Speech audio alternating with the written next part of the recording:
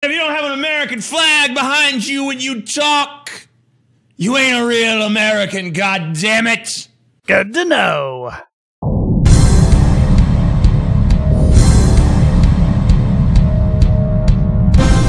Where's your fucking American symbols, skull person, skeleton thing? Hey, that is offensive.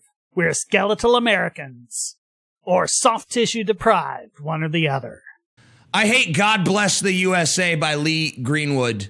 Yeah, that is a pretty terrible song. You know the song I'm fucking talking about? Yep, we know.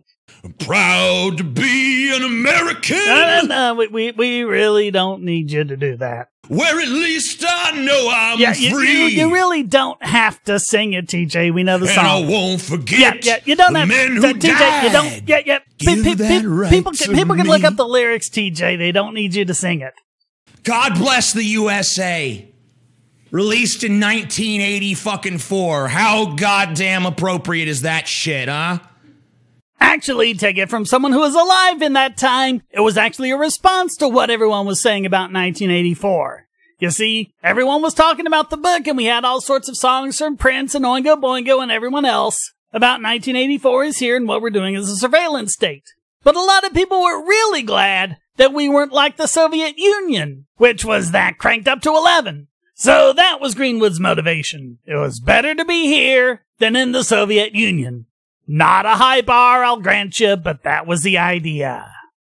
Does any other country on Earth have this embarrassing of a fucking song? Well, have you heard Advance Australia Fair? The national anthem of Australia? Pretty sucky. And they had a perfectly good one, too, with Waltzing Matilda, and it would have meant a lot more. I've been doing some research on the fucking song.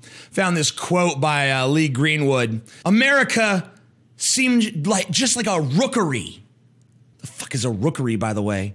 It's a whole bunch of nests at the top of a tree. Yeah, I don't really get what he means by that either.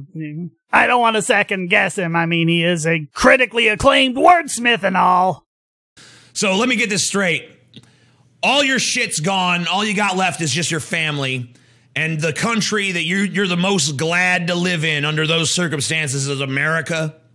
Because personally, I'd pick a country with universal fucking health care, you know?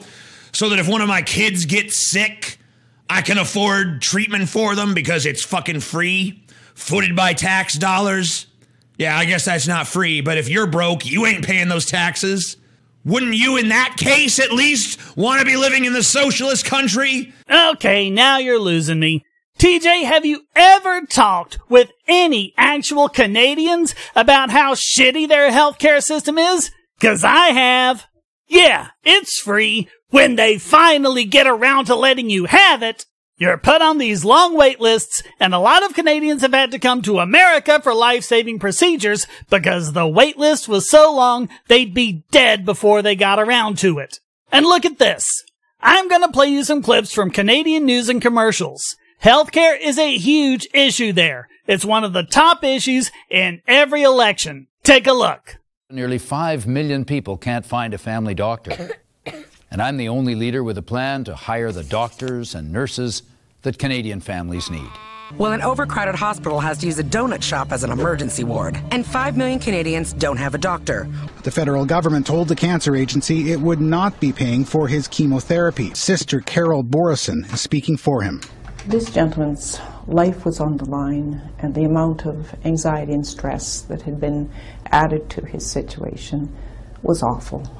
Is to encourage people who are seeking ER care if they can use the health line, and then determine whether or not they can be dealt with at a walk-in clinic. Again, we have the health region estimating that 15 to 20% of ER cases can be dealt with at a walk-in clinic. He says, what is the government doing to ensure that we mitigate against this problem? 1,160 fewer healthcare workers under their regime, 450 fewer RNs from 01 to 06, 173 less doctors practicing during their last 5 years, 155 less pharmacists, and 95 fewer physios, Mr. Speaker. See, they're not saying, elect me and I'll make healthcare even better. It's, elect me and I'll fix this shitty system that isn't fucking working.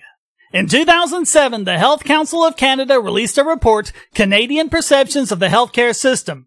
In it, 71% of Canadians said that their healthcare system needs either fairly major repairs or a complete rebuilding from the ground up. Only 3% thought it was fine the way it was. And it's no better in the UK. Recently, the BBC produced a 6-part series called Hospital, which looked at NHS trusts and the problems they have, including lack of bed space. You had surgeons and operating theaters just sitting idle while they waited for bed space to free up so they could do the surgery. That is the classic misallocation of resources you get with socialism. Too many operating theaters, not enough beds. And what was their solution? Turn them over to private hospitals who don't have those problems. And hey, TJ, you know what Tony Blair said to a woman who had pulled out 7 of her own teeth because waiting lists were so long she couldn't see a dentist? He said, "I cannot just produce more dentists." Yeah, lady, what do you think this is? Capitalism? There's no point in healthcare being free if the wait times are so long you never end up getting it. You want dentists? We got dentists. And chiropractors too. What's up with that? See, that's the problem with American healthcare. It isn't a free market. Scam artists like homeopaths and naturopaths can set up shop easily, while real doctors face all these barriers government puts in their way. You can sell whatever kind of snake oil you want as long as you call it a supplement, but state forbid you want to sell medicine that actually works. Then you have to go through upwards of a decade of testing and $1 billion before you're even allowed to put it on the shelf. The problems of healthcare are caused by government, TJ, and you can't fix that with more government. Maybe I'd want to live somewhere where I could get government housing, that wasn't located in a violent, crime-ridden cesspool. Well, that's pretty much every country, TJ, and if anything, it's worse in socialist countries. You know what you can do here? Look at options for making housing cheap. There are people who have made housing out of discarded shipping containers, and some of them look pretty good. A San Francisco company has a robot that will 3D print in place a small house for just $10,000. You know where you can't do that? The UK, where, despite a major housing shortage, politicians from the local council to Downing Street actively prevent this kind of inexpensive housing from being constructed.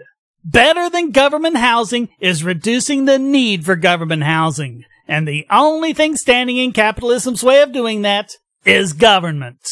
We can easily solve the problems you're talking about by ending the war on drugs and stopping the Federal Reserve from artificially keeping home prices high. Let me ask you this. The flag stands for freedom, okay? So let's take a freedom test. Let's take a little freedom test. Are you allowed to run naked down the street? No, but you should be. You allowed to fucking blow a horse in Times Square? Hey, as long as the horse is a consenting adult, I got no problem with that. You allowed to murder a hot dog vendor? No, that is an initiation of force, TJ. This is a false equivalence. The other two are things that don't harm anyone else. The third is an initiation of force. You are intruding on someone else's freedom. I'm constantly amazed at how many people don't get that. We hear this all the time as if it's a limitation on freedom. But TJ doesn't understand freedom any more than Greenwood does. This is what happens when you don't have a political philosophy derived from first principles.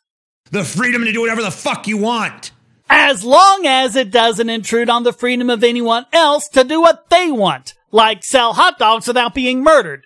And I won't forget the men who died to give that right to me. Now I have a problem with this lyric that you didn't mention, TJ. Who gave that right to me? Rights aren't given. You're born with them. You might be able to argue the troops on occasion have defended our rights, but they don't give them to us.